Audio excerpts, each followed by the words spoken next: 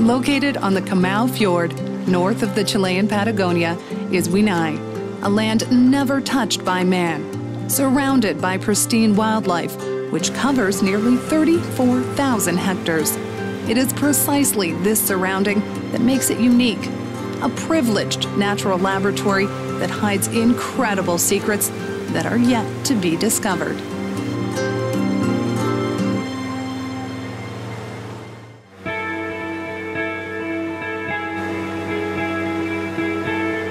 Hidden among the fjords, this scientific field station was created as a spin-off from the San Ignacio de Huinay Foundation, an initiative of Endesa, Chile, part of the Enerseas Group, together with the Universidad Catolica de Valparaíso. This foundation seeks to significantly contribute to the study and conservation of its ecosystems, as well as the biodiversity in Huinay and in the region of the Patagonian fjords in Chile. Here, since December 2001, is a laboratory that's open to both the national and international scientific community.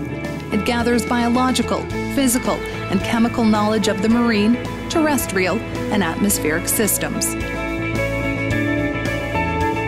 How can we actively add value to the preservation initiatives that take place here? The scientific field station has focused on in-depth knowledge in order to avoid the destruction of the fragile ecosystems, helping to preserve one of the locations in which nature stands untouched and promote its sustainable use. In this line, scientific investigation is one of the main activities in Huinay.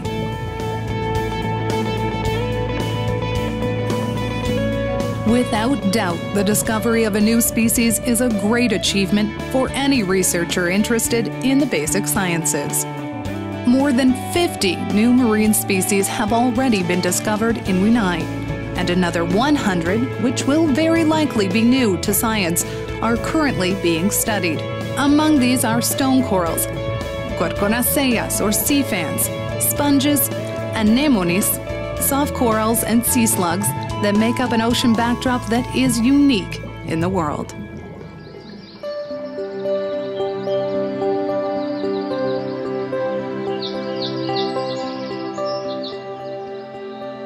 But not all the scientific work takes place underwater. Land ecosystems, with their enormous variety of flora and fauna, are also there to be studied. In this context, the alerce tree, or Fitzroya cupressoides, has earned a place of its own. This slow-growing species is the largest and longest living in Latin America and was subject to intense cutting during decades, which almost led to its extinction. In this line, the people behind the Huinay Ecological Forest Restoration Project are working hard to recover eroded areas and communicate the value of native species.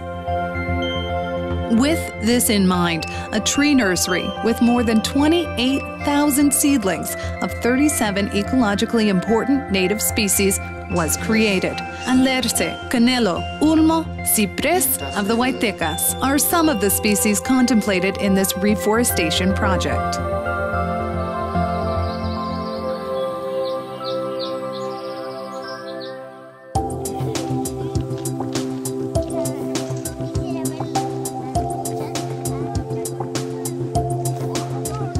Inserted in the isolated and remote province of Palena, in the commune of Hualaiwe, the San Ignacio de Huinay Foundation also supports the development of the local community by means of a series of actions and instruments, among which stand out medical and dental attention, electricity using a mini power central that they share with the community, transport by means of the Foundation's motorboat, and the hiring of local labor, as well as internet for the local school.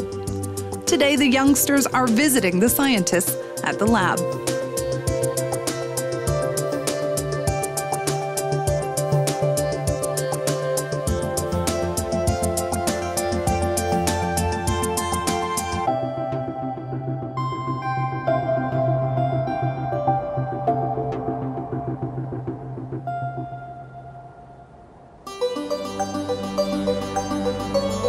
Among the Foundation's key achievements are having contributed to making part of the coastal area of the Comau Bay a protected zone, which means limiting human activity throughout a 15-kilometer long and 75-meter inland stretch, and keep it intact for future investigations.